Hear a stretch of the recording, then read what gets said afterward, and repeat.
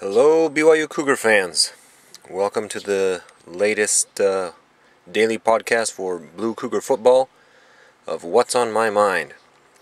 And the first thing on my mind today is the scrimmage, of course. Yesterday BYU had its final scrimmage for fall camp, and there were some nice big plays. A lot to get excited about, even though, big names like Kyle Van Noy, Cody Hoffman, they weren't playing, but Taysom Hill, he had some real nice plays, a long run, a really long pass, and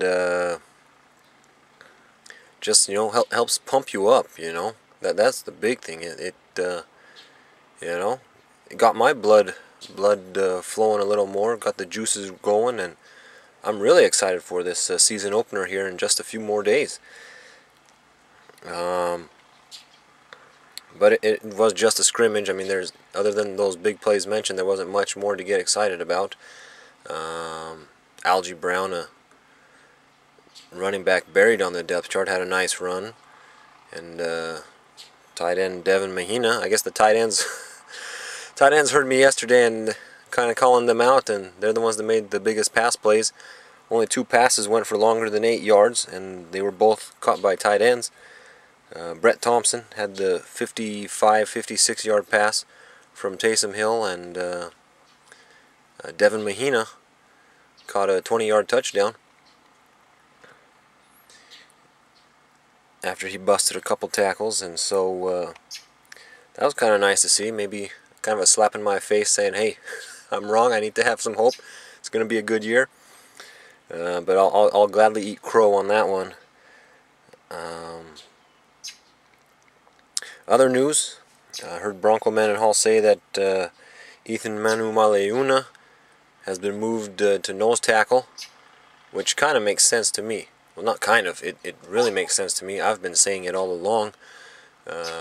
Many times I'm on record that I thought Manu should be the nose tackle, would be the nose tackle. He was playing there as a freshman. And, Broncos said it before, that's one of the 3 most important positions on the defense. And so it doesn't make sense to put in a new guy there, but put in this 5th-year senior who's got experience already. We know we can depend on him. And, have him anchor down that defensive line from the nose tackle spot. And that slides up Remington Peck to defensive end. I've heard others that they were a little worried about his size, but I am not. That's not just my Bingham Minor homer coming out.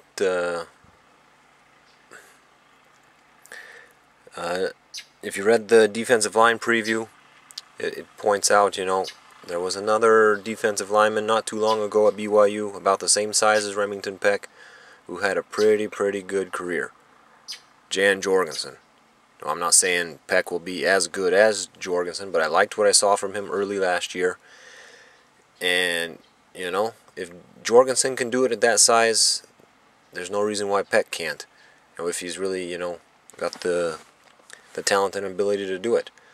So, just because he's not as big as Kafusi, not as big as Ziggy Ansah was, or Manu, that doesn't mean Peck can't still be a good, solid defensive lineman for us.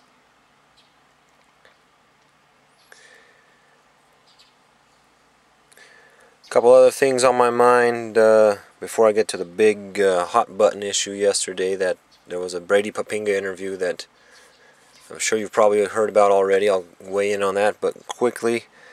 I came across Kyle Van Noy's new picture on the BYU website. Definitely looks like he's bulked up. Also, I saw the commercial with him and Hoffman. He's definitely bigger than Hoffman. I know some people have liked to debate whether or not Van Noy is really 235. He's really big enough to play linebacker in the NFL. And I think he definitely passes the eyeball test in both of those. He's bigger than our 6'4", 215 or 220 pound, a lot bigger than Hoffman. and you just look at that picture, you can tell he's put on some weight. So whatever you thought about how big he was before, he's bigger than that.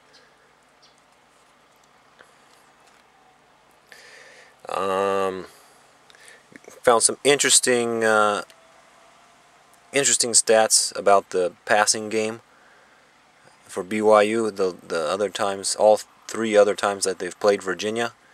Put that up as this week's Did You Know in the trivia section. So if you want to go there, you'll find a link to that, passing against Virginia, or just on the straight news page. You'll find that story there. But pretty interesting. Go take a look. I won't spoil it for you. Now, the Brady Papinga interview.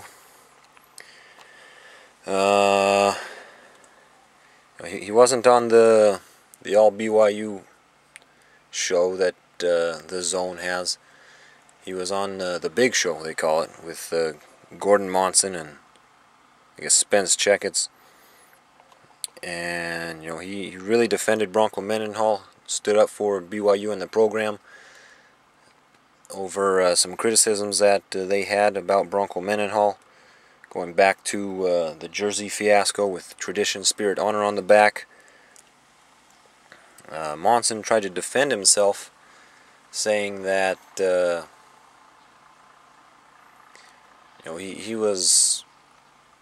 he put out his article bashing Bronco 2 or 3 days before Bronco admitted it was a mistake. And as I recall, the timeline on this whole thing went pretty fast. I mean, basically the same day that those jerseys debuted, he admitted it was a mistake. He met with the team and everything, and came back and said it was a mistake. So I don't know where he gets this 2 to 3 days before. I know the media kind of like to, the local Salt Lake media, they like to drag it out. They dragged it out for a couple more days. But as I recall, everything important that happened all within the same day. Definitely not within a 2 to 3 days span. And another thing that came up in that interview, if you haven't heard it, I will tweet out a link and post a link on the Facebook page, the Blue Cougar Football Facebook page, so you can listen to it yourself. Now, I know a lot of I didn't think it was quite the slam dunk that a lot of people did, as far as Papinga totally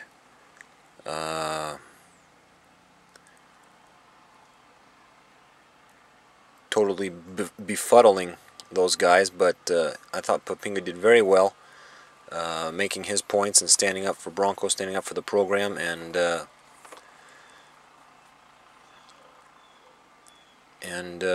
not letting them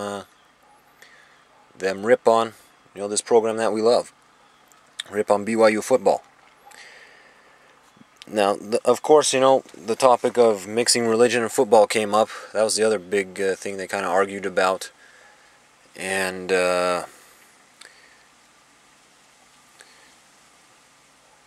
one of the big points was, they went all the way back to Bronco's introductory press conference. Brought that up again about how he quoted from the Book of Mormon, talking about the title of liberty, and saying that, comparing the BYU football helmet to that, and thinking that was totally a dumb thing to do, totally out of place, totally offensive to all members of the Church of Jesus Christ of Latter-day Saints who are not BYU fans. And I don't know why it bothers people so much like that. I mean, that's what BYU is. BYU's identity is it's a religious school, private school, sponsored by the Church of Jesus Christ of Latter-day Saints. And I don't see why people can't understand what's the big deal. Obviously, Bronco Mendenhall is not saying the BYU football helmet or anything in the BYU football program, or even the program itself, is on the same level as the title of liberty.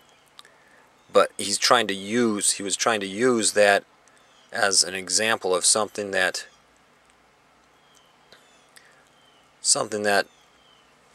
excuse me, his players, the vast majority of his players, his audience, BYU fans, boosters, that they could relate to. And for the BYU football program, he wanted something to take on that significance that the title of liberty did for those people in the Book of Mormon at that time. I don't know why it's so hard for people to understand that. I mean, and at that time in BYU football history, that was the most appropriate thing for Mendenhall to do. It was very appropriate for him to do. It was what the program needed. And so I don't think anybody should be going back 8 years now and trying to still, bring that up and cause problems about it, because the program was in disarray in every way. And yes, as much as anybody might want to try to deny it, there is a religious component to the football program. And so referencing religion was something that was appropriate for Mendenhall to do at that time. I mean, should it be... It'd be like taking offense, because somebody wants to compare something else to the U.S. Constitution or the Declaration of Independence. And, because maybe, there weren't... Whoever's referencing it is doing it for a group that doesn't represent all Americans, or maybe it's somebody who's not even American, who's in another country, but wants to inspire the people and help them out, and uses that as an example to inspire them to try and do something similar to what the Americans, what the colonists did back then. Is that something we should get offended as Americans and think that person was out of place?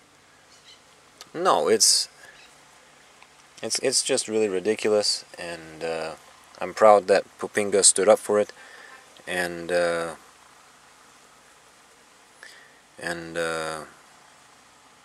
think we all should, as BYU fans.